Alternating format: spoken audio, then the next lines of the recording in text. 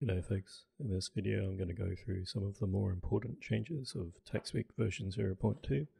So the headline feature is that there is going to be an experimental new Kaldi model released with version 0.2. However, big disclaimer, it is experimental. It's being released for the purpose of gathering test data as opposed to saying that it's a final product. I will go into what the pros and cons are between the base model, which comes with version 0.1 versus the model that comes with version 0.2, but we'll get into that later. More importantly is something that will affect all users, changes to the user settings.py, and I'll go into that very soon, as well as some of the arguments that will be used to actually test the new model versus the base model, and to actually figure out for yourself if the new model versus the base model works best for you. Okay, one of the new setting that's been added is this use NoiseSink. What this basically does is it captures other noises and words outside of the rules within the ready or not grammar module. What I found is that with my daughter in the background crying or otherwise shouting, that will be picked up by tacspeak as freeze, hands, police, basically a false positive, which I want to reduce as much as possible. This NoiseSink partially addresses it. It doesn't completely remove all noises being picked up as freeze, but it, with the new model being particularly sensitive to noises and other words, this partially addresses it. Just to show where it actually is in the ready or not module, there's a NoiseSink rule. It's the same as any other rule. It's got a dictation here, which basically is any other noise or word being picked up. How this sort of works in the background is that if that use NoiseSink argument is our setting is set to true, it'll just add that rule there. What this basically means is that there's a 50-50 between a word or a noise being picked up as either being yell freeze or being picked up as the NoiseSink, as opposed to 99 to 100% being picked up as freeze. That's all that's really doing there. Okay, listen key padding and MS min, max, and always max. You can read through the comments if you're interested in the detail, but essentially what this does is with this 170 here, when I release my listen key, which is the thumb button on my mouse by default, and with this listen key toggle set to -1, when I release that mouse thumb button, I want to capture an extra 170 milliseconds of audio, or up to 170 milliseconds. It can actually be less than that if it detects silence. These defaults should work. You can play around and see what works best for you. But if you have listen key toggle set to something other than 0 or -1, such as for example 2, I recommend changing these values to 0 here, and MS min and max, as well as the VAD padding MS, change that to 250 as well. All of this is within the comments. You can change it to whatever that you like and whatever works best for you. Okay, these other 4 settings down here, retain _dir, audio, metadata, approval function. All these do are basically they capture .wav audio files as well as metadata in a TSV file, put it into a retain directory of every successful recognition, as well as what's defined by this myRetain function here. Basically what you need to do is just uncomment these settings so that they're actually captured, and then that will start to capture the audio as well as the metadata. I'll demonstrate it very soon to show what it actually does.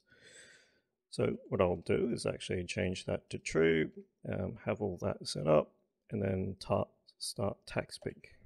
So I just set that debug mode to true so that it actually functions without ready or not running.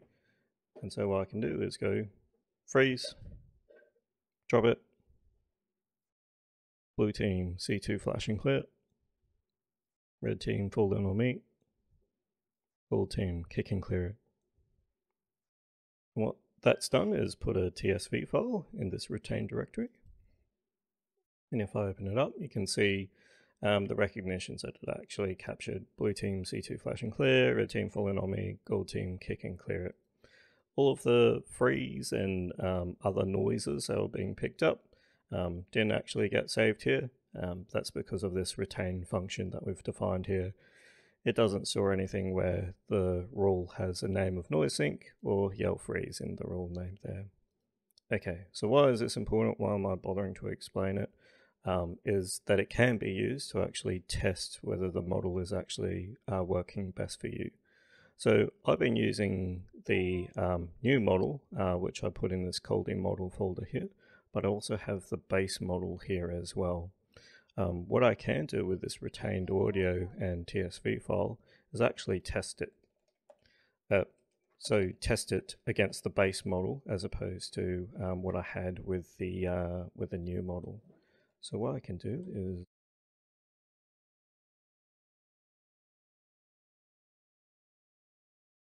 get this useful help argument to figure out how to actually run the command. And I'm going to do it against test it against a new model first. What that will do is run each of these audio files, run the tests, and actually do a recognition. It'll print out down the bottom the word error rate, as well as how many errors that it got, commands that it recognized incorrectly. You'll see that 0% error rate, 0% incorrect commands being recognized incorrectly. What it'll also do is output it into 3 text files as well. The word error rate, you'll see 0%, command errors 0 here as well. So that's with the new model. What I can also do is change that to the base model, run those same tests, see how the base model actually recognizes the same audio, the same data, and see if there's any issues there. And what you'll see is that it actually got a higher word error rate, which is worse, but you'll see that the command error rate, or the number of commands that it got incorrectly, is still 0. So who cares if the word error rate is higher, as long as it gets the commands right. However, this is useful as an indicator of whether or not the model is actually being more accurate for your particular speech as well. We've just been looking at this overall txt file, but if we go into the utterances, it'll actually give us the details of each and every single command. And this is very useful to actually figure out, well, where is it actually going wrong? So it's sorted from errors up the top to successful correct recognitions down the bottom. And what you'll see here is one of the words that it misrecognized, didn't get right, is that it actually dropped off it at the end here. This was the reference text, which is within our retained TSV, and this is what the base model recognized: gold team kick and clear, as opposed to gold team kick and clear it. Overall, the command was still successful, it still went through, but it's something, the word was incorrect, so it's an indication of whether or not the model is better or worse.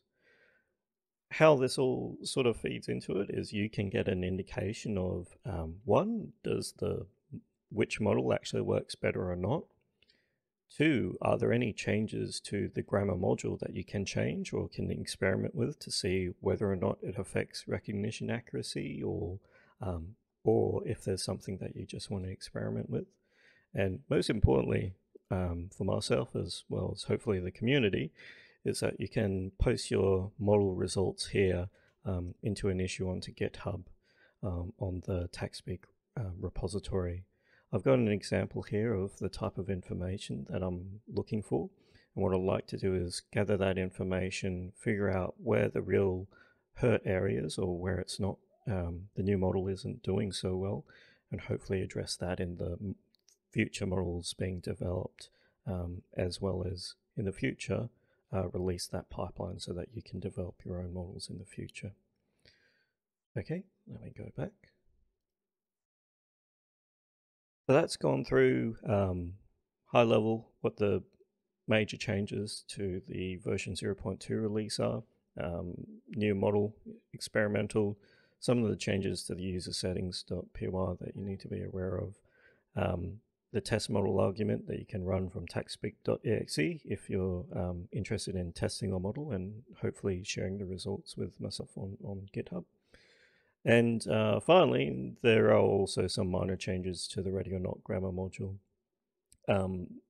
Pretty much the only one that's really of major consequence is that it should actually recognize gold whatever command more accurately. You can read through the change log if you're really interested in the details here. But I'll leave it there. Sorry for talking for so long, but hopefully that's enough information there to guide you to what's new in version 0.2. Cheers. Hey folks, sorry, in edit I realized I didn't actually speak what the difference are between the model. Basically the new model is being derived from the base model. It's fine-tuned on an additional about 23 hours of my voice speaking ready or not commands. Predominantly, there is some additional dictation or just free-form speech in there as well, but it's predominantly ready or not commands.